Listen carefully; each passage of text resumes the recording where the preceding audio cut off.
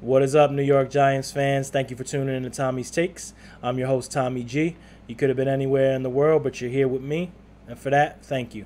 Please like, comment, subscribe, turn notifications on. Check me out on Twitter at TommyG105. All the love and the support is much appreciated by me.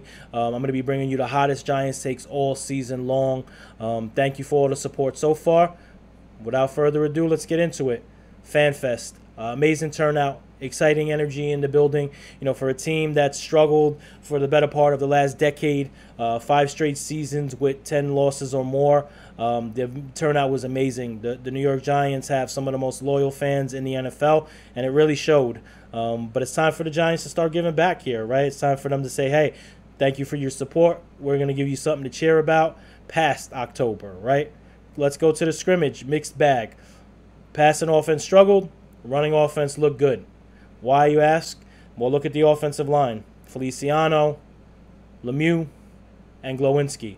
Their strength is run blocking, right? So we're going to be strong run blocking in the interior. And that's what you're seeing. You're seeing Barkley pop a pretty deep run. I think it was off the left guard, off of Lemieux, which was nice to see. But again, it's a mixed bag. Jones struggled, had the near pick 6 to start the scrimmage, had the ugly curl route to Galladay, which was a sloppy route, and Jones had to throw it away. But not really the stuff you want to see on tape, a couple weeks into training camp here. Again, when you look at FanFest, it is just a scrimmage. You could kind of see when they went out there, they were going through the motions.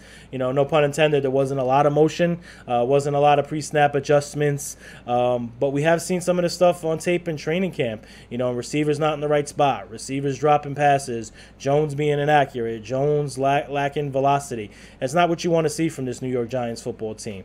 But it is still early, and the running game has looked good. So that's something to hang your hat on if you're a New York Giants fan.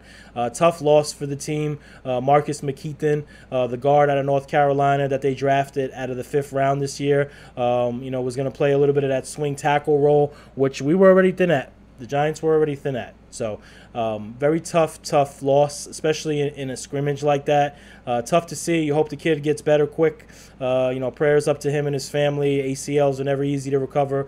And the Giants needed him on the offensive line.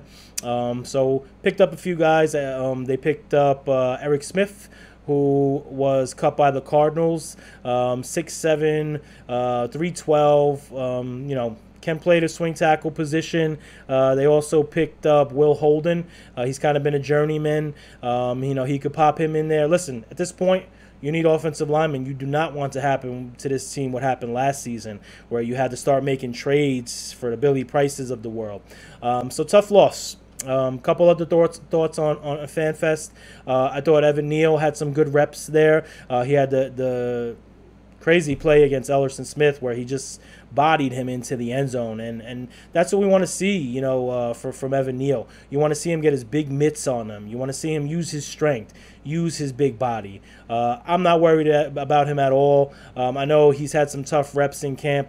Listen, Feliciano came out and said this is the most veteran rookie that I've ever seen, and that's impressive. That's something you look at because that brings intelligence, that brings focus, concentration. So I'm not worried about Neal. He'll be just fine. Hasn't played right tackle since his sophomore year at Alabama. It's going to take time, and he looked good during the FanFest scrimmage. Kayvon Thibodeau continues to look amazing out there, and you almost don't want to talk about it because you don't want to jinx the kid, but he has looked phenomenal. Strong, quick off the edge. He has that burst. When you watch him on film, you see that burst come off the camera. So there's been really a pleasure seeing Kayvon Thibodeau start to develop here, and excited to see what he brings in the regular season. Other than that, for FanFest, conditioning was a huge focus. The first team ran 2 drives that totaled, I believe, 34 plays.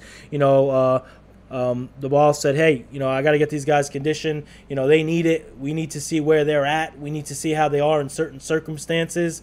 The third team, which I thought was pretty interesting, the third team actually got to do some hitting and some tackling in the scrimmage. When asked about that, the ball said, hey, they're going to be playing the majority of these preseason games, so we need them hitting in there. We need them getting used to that contact. And he's right. I don't know what his plan is yet for the preseason. Obviously, the Giants have New England coming up very soon. He hasn't really keyed in on how long his starters are going to play. Obviously, last season, Joe Judge decided not to play him as much, and that backfired because the offense wasn't where it needed to be, and they needed those reps. So, curious to see how the coaching staff plays that. But that really, FanFest, it was an amazing event. The Giants organization did a great job. There was amazing tailgates. All the great Giant content creators were there. It was really a blast to watch and see that. A couple thoughts from training camp that I've been seeing the last couple of days that I kind of wanted to dig into here.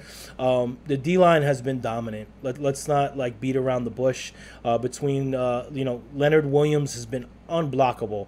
I really think this is going to be a huge season for Leonard Williams. I tweeted it out a couple days ago and I said I think he could get back to his 2020 form. I had a little debate where someone was saying, hey, that's not necessarily him. He doesn't need to hit those numbers. He was hitting those numbers for this, and that reason. I think he could get back to those numbers.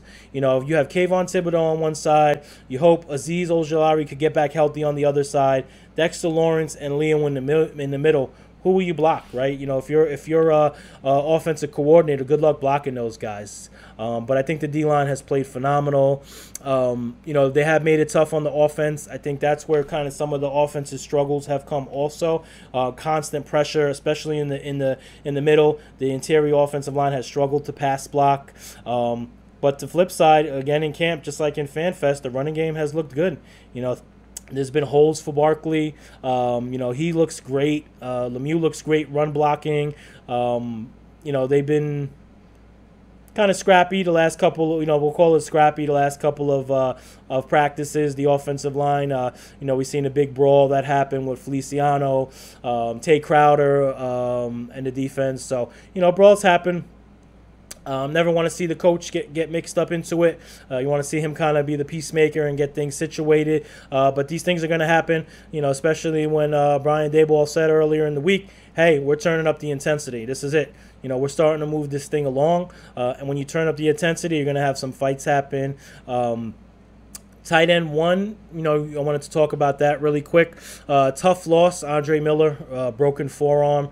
Excuse me. He was seeing some reps with the first team, which was nice. So now you're kind of down to Bellinger, Seals Jones, Akins, and Austin Allen. Excited to see what Austin Allen could do from Nebraska. Really liked him coming out of the draft. Excited to see what the Giants can do with him.